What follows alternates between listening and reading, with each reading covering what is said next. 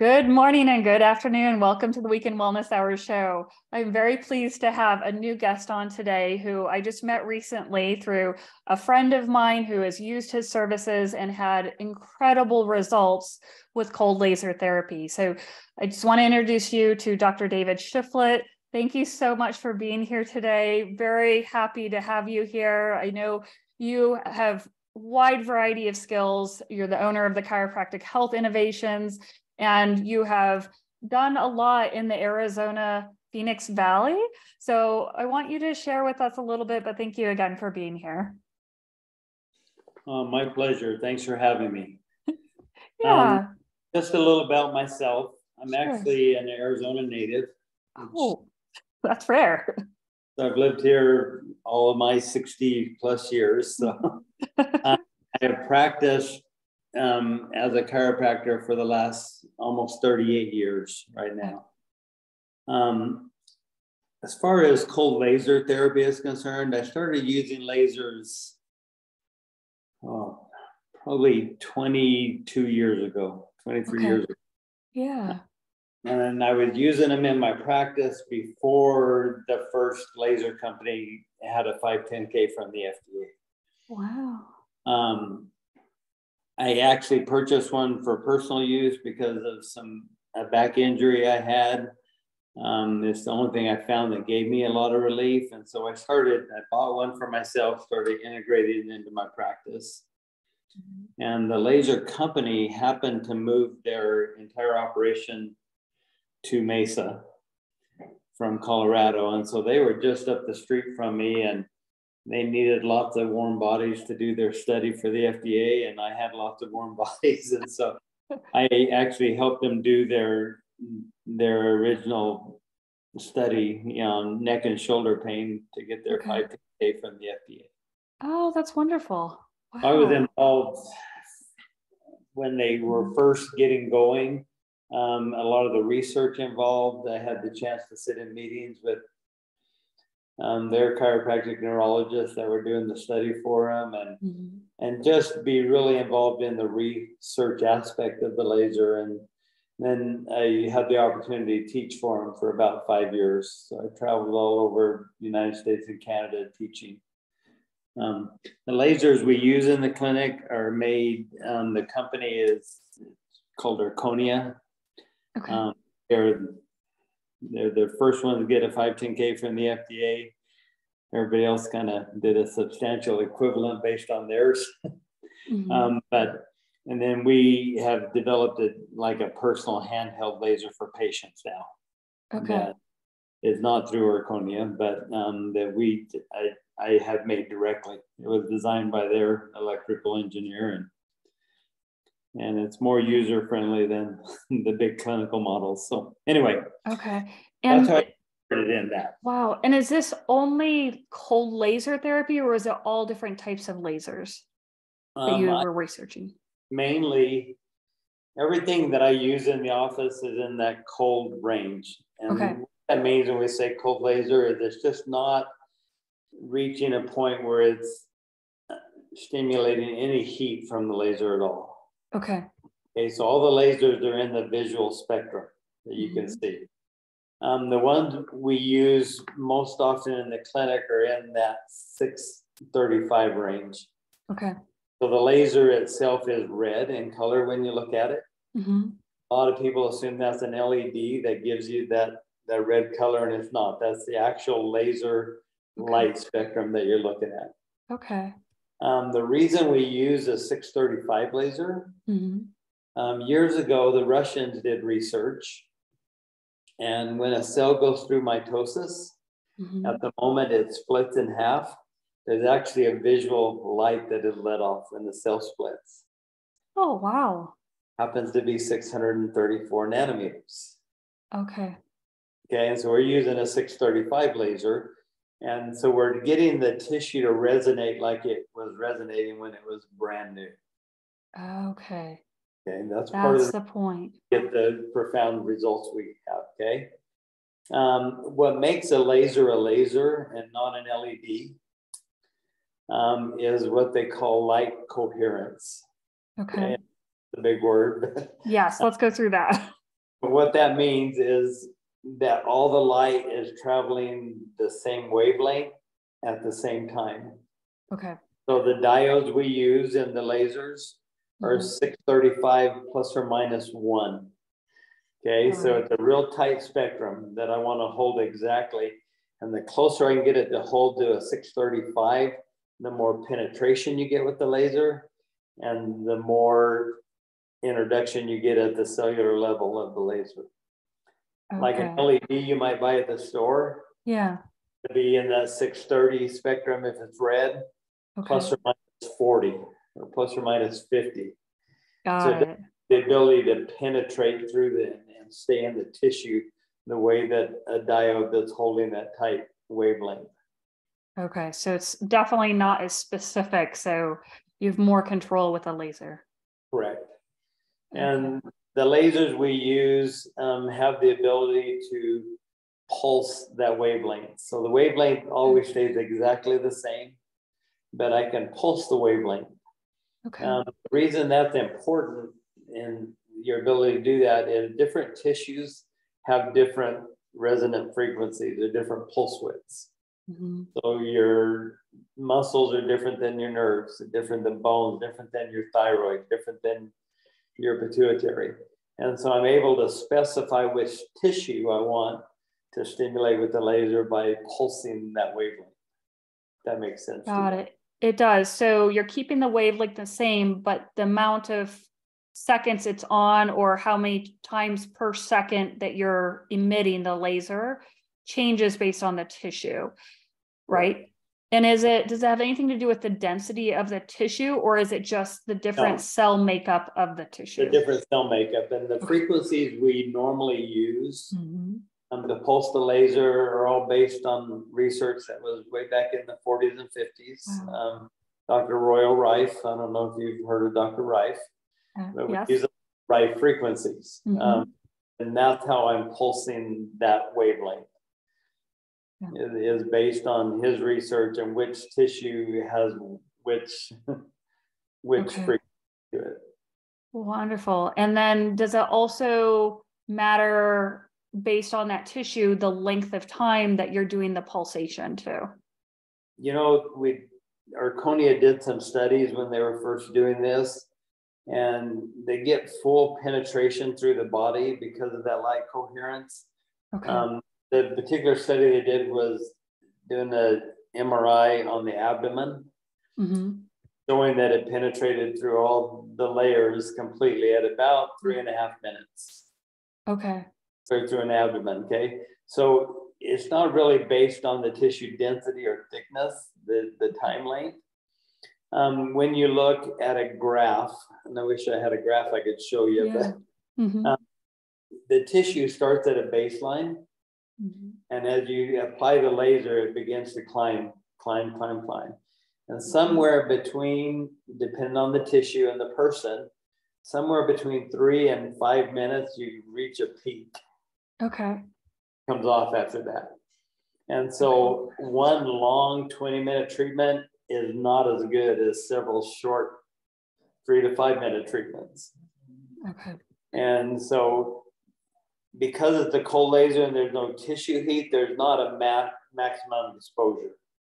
It's one of the few devices you'll find on the market that has no listed side effects.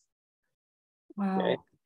So you can't do any damage with the laser short of, someone holding it in their eye for 2 minutes or something of that nature. That's just, but you can't do it, but there is a point in time where the tissue stops responding. Okay. And so you get that peak and a little leveling off. But if I turn the laser off and I wait for an hour, for example, and I stimulate that same tissue again, I get another peak that's higher, another peak that's higher. Okay. And so in our clinic, we use lasers sometimes that we rent to patients, where they can do 8 or 10 treatments a day instead of just, relying on being in the clinic doing it. So. Right. So when you're using this and you're doing these short treatments, what is happening to the tissue when you're stimulating it? Are you creating a inflammatory healing response, or what's happening in the actual tissue? When you get into the deep laser theory, okay? Yeah.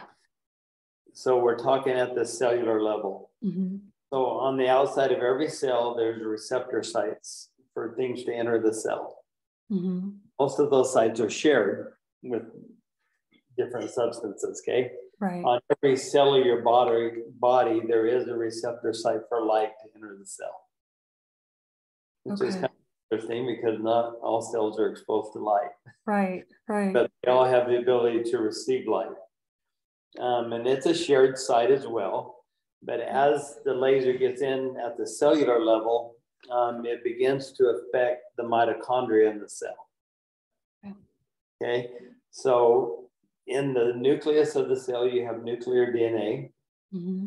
It's hard to corrupt, okay? It's pretty hard set. But in each mitochondria, you have another copy of mitochondrial DNA. Yeah. It's about 100 times more susceptible to be corrupted than the nuclear DNA. Got it. And so as the mitochondrial DNA gets corrupted, it begins to put off abnormal ATP or abnormal energy to the body. If I can introduce that light at the cellular level and get that mitochondria to resonate like it used to, it begins to put off normal ATP again. So I get the cell to regulate body function by the type of ATP that's being put out. If that makes sense. I don't want to be too. It does. Yes, no, that does make sense. So the mitochondria is often called the powerhouse of the cell. It makes ATP, energy. So something in our lifestyle, in our life, disrupts that process. And so we're using the laser to almost like shock it a little bit and say, hey, go back to the way you're supposed to behave. And it, you know, again, based on the frequency, I can increase circulation to an area. Okay. I can just increase the function of that organ, adrenals, thyroid, that kind of stuff by stimulating it and just getting it to resonate like it did when it was new again. Excellent. And so that's the theory behind it.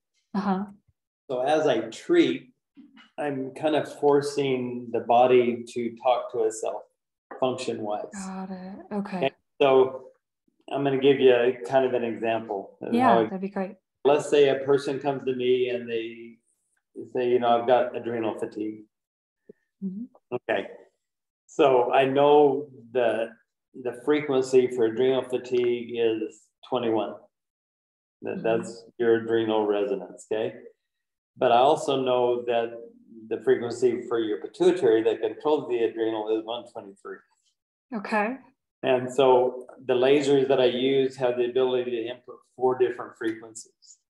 Oh, nice. So I'll put a pituitary frequency on there, maybe hypothalamus, probably thyroid, and then adrenal. Okay. And then if I begin to shine that laser over the adrenal glands, immediately the pituitary recognizes that and says, why are you shining my frequency down there? And so I'm forcing the adrenal and the pituitary to talk again and to communicate back and forth. And so you're up regulating the whole endocrine system at once instead of just, because a lot of times people say I'm diagnosed with adrenal fatigue when in reality it might be a pituitary problem. So you're not actually putting the laser on the pituitary at the pituitary resonance, you're putting it at the adrenals to create this, the correct cycling of the hormones and the that scenario, yeah. And then I may move it up on top of the head over the pituitary to force the adrenal to communicate. Okay. And so then when you're doing that and you're causing these kind of interactions and communications, are you doing only one laser in one spot at the same time, or are you doing multiple lasers at the same time? So like I said, the lasers we use have 2 diodes in them, and each diode can carry 2 frequencies at a time. Okay. And so there's 4 frequencies in there. Okay. The lasers we use have a cross hatch pattern. So you get the same intensity of laser the entire length of that line. And Okay. so it's not a specific spot that you have to touch like an acupuncture point and be real specific. But you can paint a whole muscle group or a whole area with that laser and get the same intensity. Okay. So when you're doing it, you know, those little lasers, LED lasers that you play with and you have your dogs chase. So it's not like one little spot like that, or is it? And you're sweeping up and down an area? No, it's more of a line. It's a long or a patch that we do that, so you can paint a whole area quickly because you get the same intensity the entire length of that line. Got it. So in this example that you're giving with the adrenal and the pituitary gland, so you would aim kind of at the adrenals in the trunk, and you're kind of painting up and down. And then if you want to increase the communication from the adrenals to the pituitary, then you're aiming at the head. Yes, ma'am. Okay. And then if you want to include the thyroid gland in on that, then you would look at, you know, doing it at the throat. Like I say, it's driving the whole function just because the frequencies are in there. So it helps to shine right at an area, but you don't have to. Got it. Probably a little more explanation about how the laser affects the body universally. Okay. Yeah, sure. It was an animal study, so sorry if you like rats. We'll put it aside for right now. But there was a burn study that they did out at UC Davis, where they took rats and they burned their arms, or legs, and they had a control that they did nothing with, and then they had the laser for the purposes of the one rat. So they burned both legs on the rat, and they lasered one of them. It healed 4 times faster than the control. Wow. Okay, so you generate 4 times the tissue replication and response. So 4 times faster than the control. The opposite arm that they burned on the rat that they never put the laser directly on killed twice as fast as the control. Wow. So there's a universal effect. Once you start shining the laser on the body starts to absorb this light. It uses it universally throughout the body. So that was just one study they did to say, wait, we're affecting everything when we shine this laser. So that's interesting. Okay, so, and I want to come to this story, but I have more questions about all the things that it can do. So the friend who introduced us had an experience of shingles, and she had told me that she was coming to you to get this laser treatment. So I'm curious, was this the same process then? It was stimulating the healing of shingles, because normally shingles takes quite a while to heal and for your body to recover from, especially with the pain. And I literally saw her get better within a few hours, and she was back to her life the next day, which was quite shocking because that's not the usual response for shingles. Right. So the same thought process is there. Again, using frequency to introduce this laser, this 635 bandwidth, using a frequency. Shingles is a virus, herpes simplex virus. This is very opportunistic. Waits for the body to get run down and worn out, and then it shows up. They develop what they call inverted frequencies. So creating an environment exactly 180-degree opposite of a healthy virus is an inverted frequency. And so specifically with shingles in that patient, I used a nerve root frequency to affect the nerve root, and that's where shingles follow that nerve root. I used 2 inverted viral frequencies. So 521, 574, create an environment shingles can't exist in anymore. And then I used an oxygen frequency because viruses don't do well in an oxygen-rich environment. And so I just created an environment right at the nerve root where that virus could not exist anymore. Gotcha. That's why I was curious. Response. Okay. That's fascinating. So because the virus was at the nerve root, you just basically gassed it out. Not with gas, but like you basically created this area where it just couldn't survive. Right. And so then that basically killed the virus's effect that usually goes down the nerve root. Right. And that's how she got released so quickly. To also go out on the nerve root where the actual stores are at now. Okay. And I use an antiviral liquid that I use. Okay. That's got antiviral properties to it. I put it directly on the lesions. Okay.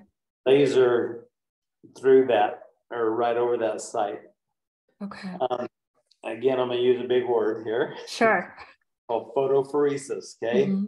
So as the wavelength passes through what I put on the skin surface, it picks up the frequency of it and it delivers it into the tissue by photophoresing it in. Just like, with ultrasound, you phorese material into the tissue. I can do that with a laser.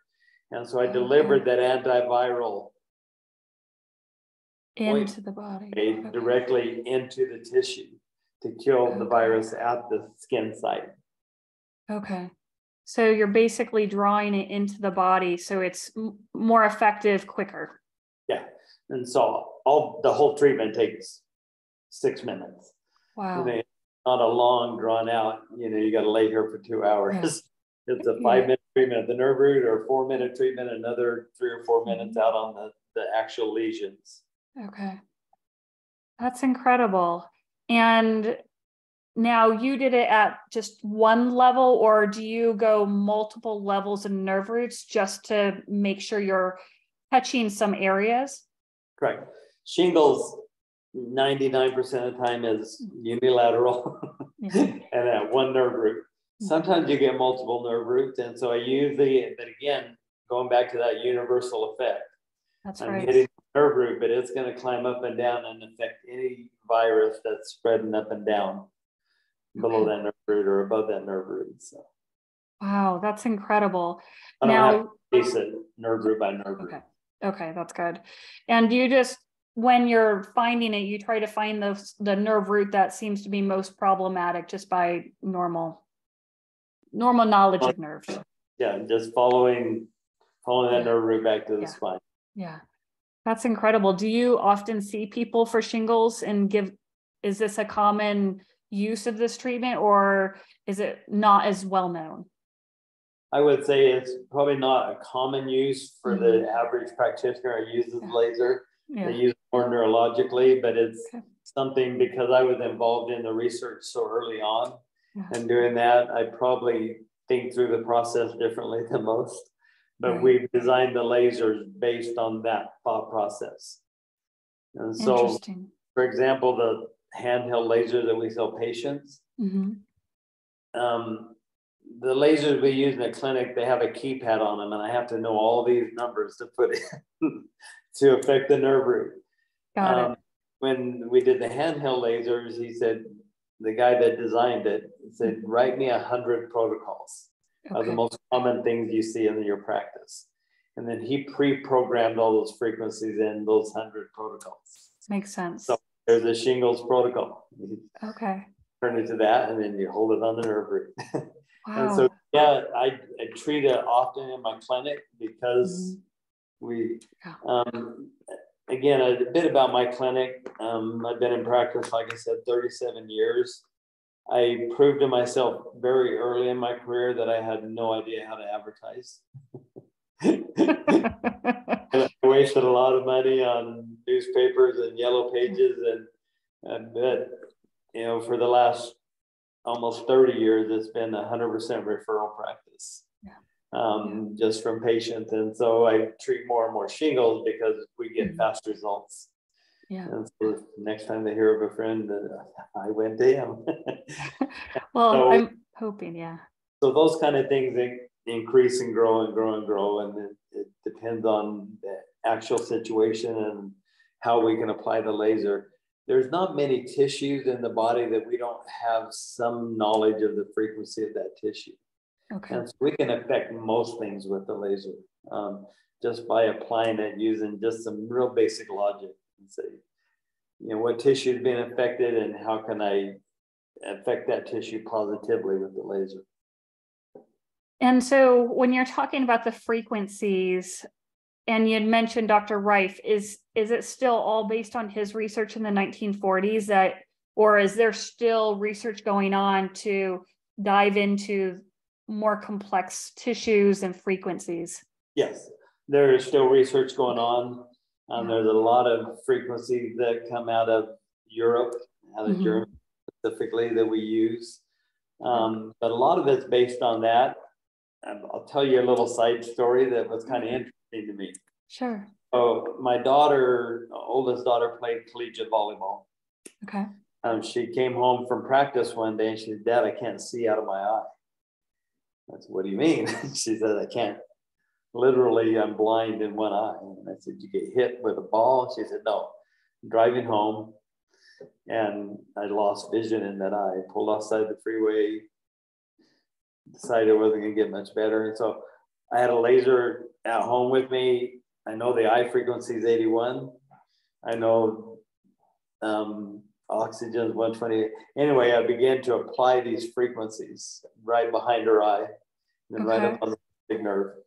And within about 3 minutes, her vision came back in her eye. And I'm like, that's cool. That is cool.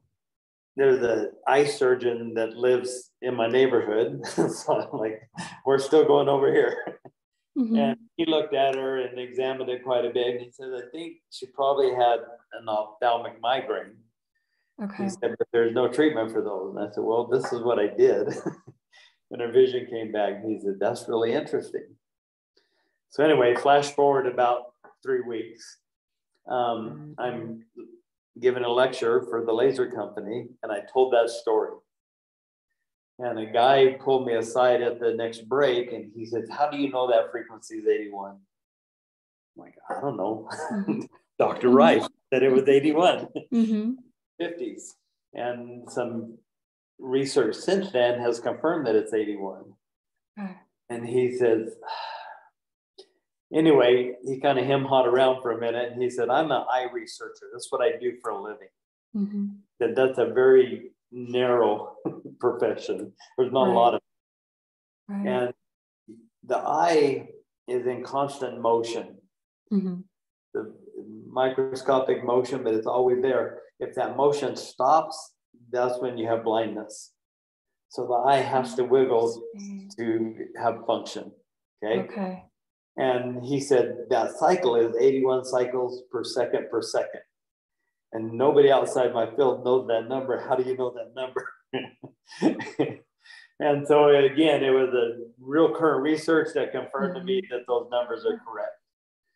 And he said, all you did was you took an eye with ophthalmic migraine, that wiggle has stopped because of circulation. All you did is make it wiggle again. And that's why vision came back so quickly. And so he explained it to me in more scientific terms than I just applied a simple laser. I know a number, I'm going to affect that tissue. Yeah. Anyway, kind of anecdotal story, but that's so neat. So can you do that with other eye conditions as well that are considered kind of more permanent, like retinal blindness? And have you? Yes. You've tried it.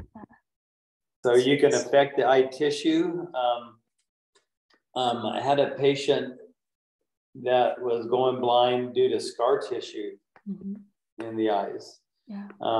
And they had photographs that they had taken at the eye doctor of the eye, and you can see the scar tissue. And so I just began applying, again, not in the eye, but to the eye tissue, holding on the temple. Sometimes we'll laser directly through my hand into their eye. So my hand absorbs the photon energy, but the laser energy gets in. And I just use the eye frequency and scar tissue frequencies.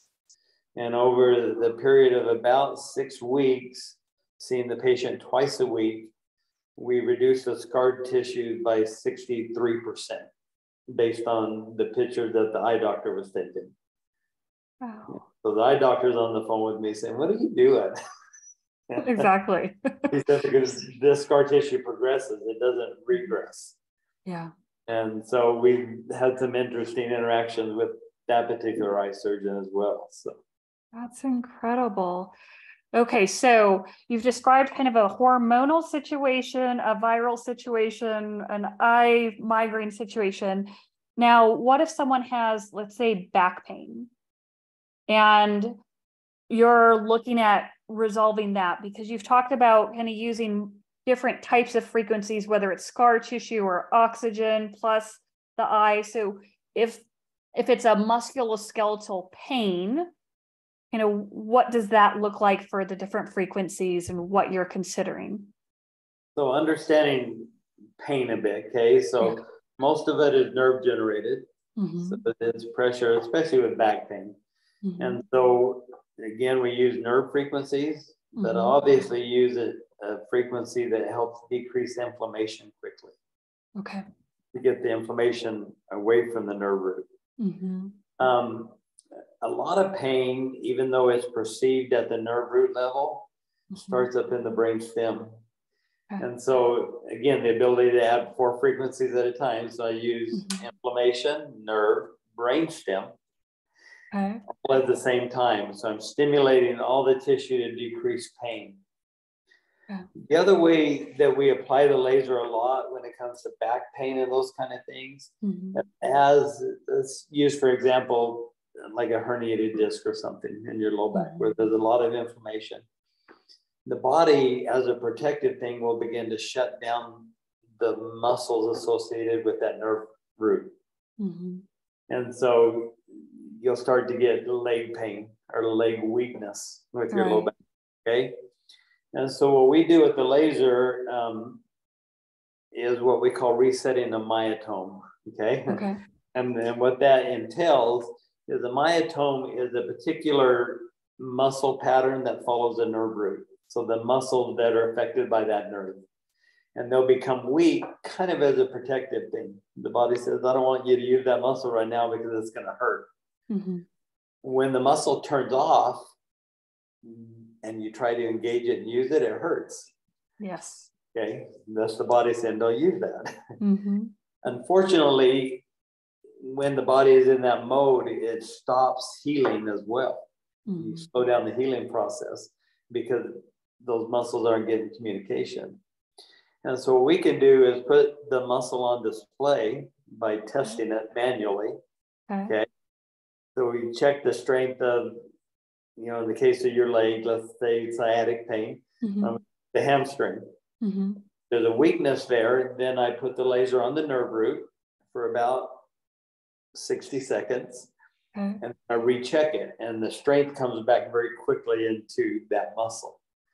So now I've reestablished communication. So now when the patient walks and they engage the hamstring, they eliminate that part of the pain. And so I'm able to get the people back to function very quickly. Athletes, that kind of stuff. Mm-hmm. We had the opportunity to work with the Rattlers, the arena football team, for 5 years. That's nice. And for the game, we would check the quarterback's shoulder, make sure all the muscles were firing, and the running backs would do their legs. Okay. Just to make sure everything was 100% in firing. To get better function quickly for the athlete. What we noticed treating those players over a 5-year period, and other doctors have treated professional sports teams as well using these lasers. And what they document is a decrease in the amount of injuries over time because the muscles are firing the way they're supposed to. So you have a less tendency to roll an ankle, less tendency to tear a hamstring because the muscle is actually functioning and you're not overcompensating or overexerting a different muscle group trying to make up for the one that's not working. So anyway. Yeah.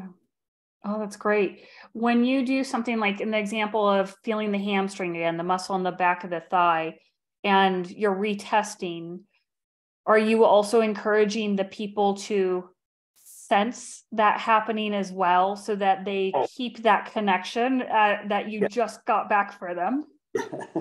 I mean, the change is obvious. Yeah. I told you I was involved in the original research they did, okay?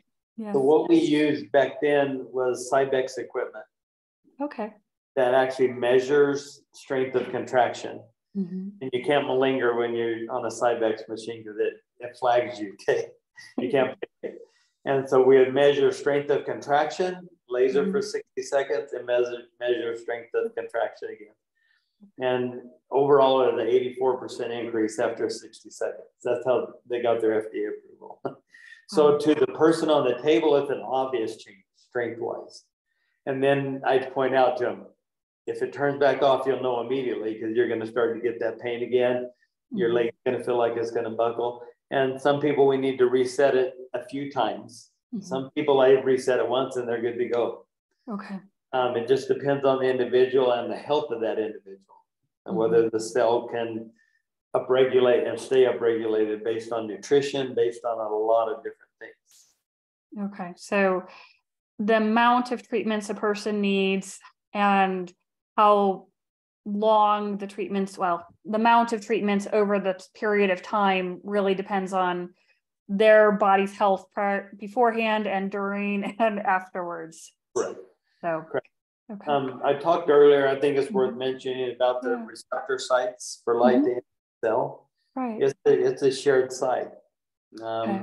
One of the substances that share that site are all the NSAIDs.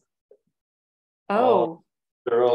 So if I get a patient that comes in and they've been taking a ton of ibuprofen for the pain, the laser is less effective because they've tied up all those receptor sites. Okay. I need to get them off that anti-inflammatory and more reliant on, so I can get enough light energy into that cell. The lasers we use are pretty low power. Okay. Okay. And I used to describe it, the laser companies kind of got in the Tim Taylor mode of more wattage is better. The bigger the wattage, the better the laser. And there's a law in physics, it's called Arndt-Schultz law, okay? And what that law basically states that if you introduce a frequency to the body at a low voltage, the body is more accepting of that frequency.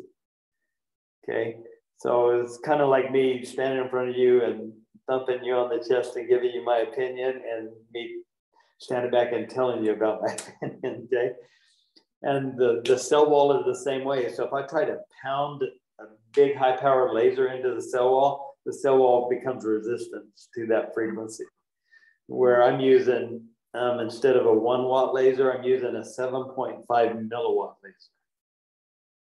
Okay. Okay, and that's a why lot smaller. Cells so quickly and so easily, and just following basic laws in physics to do that. Okay. That's incredible. And you had also touched on that there's no real side effects. So any contraindications, can anyone really receive this type of treatment? I mean, standard warnings come with the laser. Okay. Just because they have not been studied completely. Okay. So if you're pregnant, talk to your doctor about it. Have I lasered pregnant women? Yes, constantly. Is there any side effect? No. Okay. I worked real close with a cardiology group for a long time, and they would send patients over for laser all the time after open heart surgery to help with scar tissue. And one of the questions was, will it affect a pacemaker? Got it. And so we actually took lasers out to their cath lab, have the patient monitored with their pacemaker, and then lasered right over the pacemaker on purpose, just to watch the changes, and there were none. Oh, that's and so great. it didn't affect the way the pacemaker worked. It doesn't, because it's a cold laser, it doesn't heat the metal device of the pacemaker, or the rods in your back, or the screws in your knee, or any of those things. So there's no side effects there. Okay. with, heating up tissue like you would with ultrasound or something. Right. And able to use the laser in a lot of situations where you can't use other standard medical stuff. Yeah. Yeah. And I can see this also working on people who maybe their memory isn't quite there, because there's dementia is also usually a warning and a stop sign for a lot of conditions. But something like this, I could see how you could still give relief. There's a caregiver with the person and it can provide help. And as long as the person can sit still for 5 minutes. You're correct. Yeah. And is it a cure-all for that? It's not. Right. There's a lot of nutrition needs to happen, and a lot of other things need to happen. Right. But that in conjunction with the laser, again, speeds the process up dramatically. Wow. Wonderful. Recover nerve tissue. Okay. So conditions, so viruses, pain, athletic ability. Is there any other conditions that you want to share with us that it could be helpful for? I mean, we do a lot of hormonal stuff. Okay. Obviously, just because we can stimulate the system to work better. Use the laser mainly neurologically.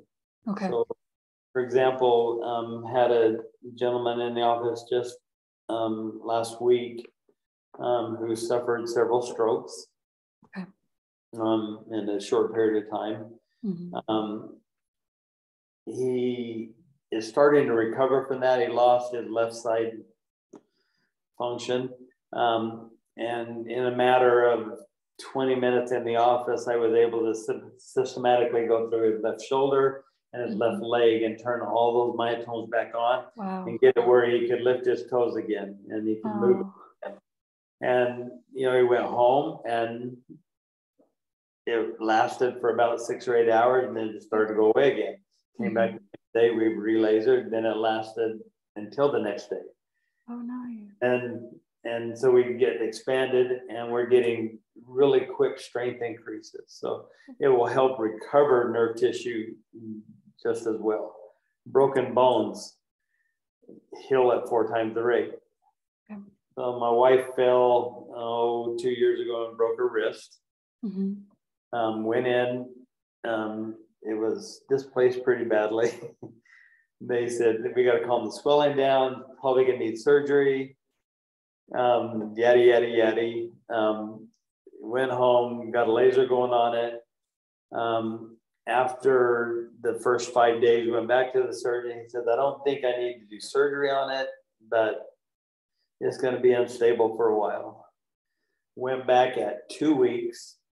He x-rayed. And there's a complete bone callus on this break already. Wow. Take the cast, and get her moving fingers again. And so no surgery and complete bone callus on x-ray at 2 weeks instead of 8 weeks. And so again, 4 times the rate, 4 times. And again, that's all been backed up by university studies that it heals at 4 times the rate. So that's wonderful. So as we wrap up here, how can people reach you to come see you? My clinic is in Mesa, Arizona. I'll give you a phone number. Sure. 807-1324. Okay. Or they can reach me directly. Email is probably the best way. Okay. It's D like David, W, Shiflet, SHIFLET at MSN.com. Okay. We do have people come in from all over the country. Okay. And we'll spend 4 or 5 days just to get us to apply lasers. I try to find a laser in their area, and if I can't, they'll come. That's wonderful. I also do some real unique scanning in my office. I have some whole body scanners that I went to Norway to train on. Nice. That's what kind of got me into these scanners was laser stuff. And so I've been able to scan, for example, I can scan your thyroid. I can laser your thyroid, and then I can scan it again an hour later and show that I changed function of the thyroid. Got it. And so I have people come in from all over the country because those scanners are very unique. but they come in to get scanned, and then we design a nutritional laser protocol for them to follow. And they either can, stay in town for 5 days, they can buy a laser and buy nutrition, they can do whatever, and then go back and treat whatever they've got. But it's a clinic where we've kind of integrated all of these different forms of energy medicine, and lasers kind of the thing that we can hang our hat on because it's well researched. So.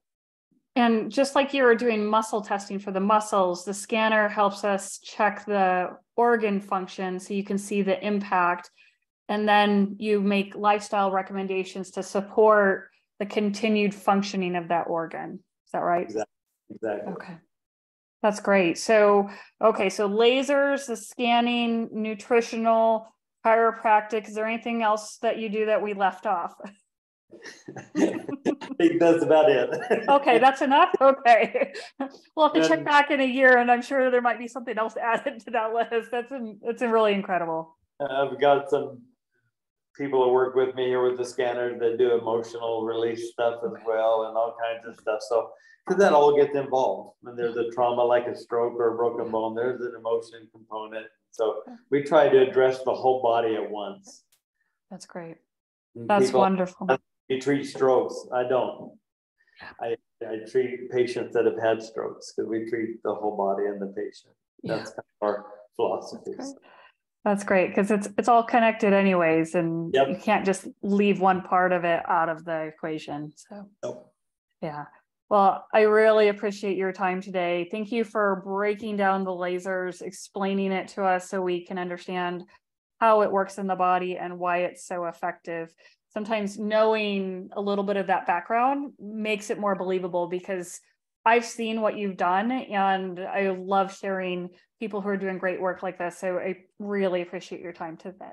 I hope I did it in an understandable way. So you really did. And thanks for sharing your email and your phone number so that way people can reach out to you as well and get some help. And I do know some people in Mesa that I will definitely be sending your way. So I thank you for your time.